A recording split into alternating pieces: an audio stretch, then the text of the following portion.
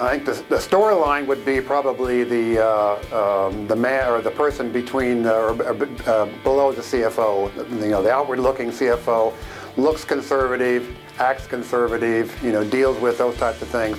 But I think they have a secret life, and that secret life would be probably a superhero life, so that they would save the world from poor accounting.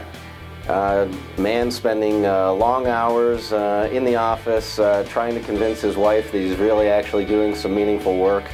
You know, trying to get as much time with his kids as he possibly can, but struggling to do that, and you know, always trying to convince his boss, the CEO, that what he's doing makes sense. Long hours, lots of conference calls. It would be very boring, but yeah. You'd have to shoot it on a beach in Miami, right? South Beach CFO. That's right. I would say constant change. It would be a bit of a drama, at times a comedy.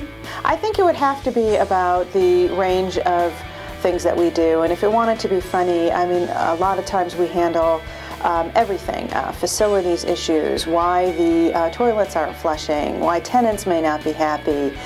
There's a whole wide range of issues that we tackle every day. Well, one thing that I would like it to be, we aren't all dull.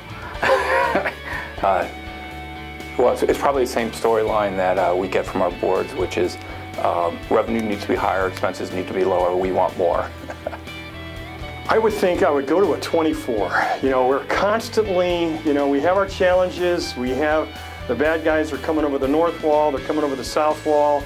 I like the idea that the CFO's sitting there with his team, solving the problems, figuring out how to shut the bad guy down. I've got a great team, and you know, they come together just like on the show to keep the bad guys out. So that's the way I look at it. The Jack Bauer of finance. I love it. The Jack Bauer of finance.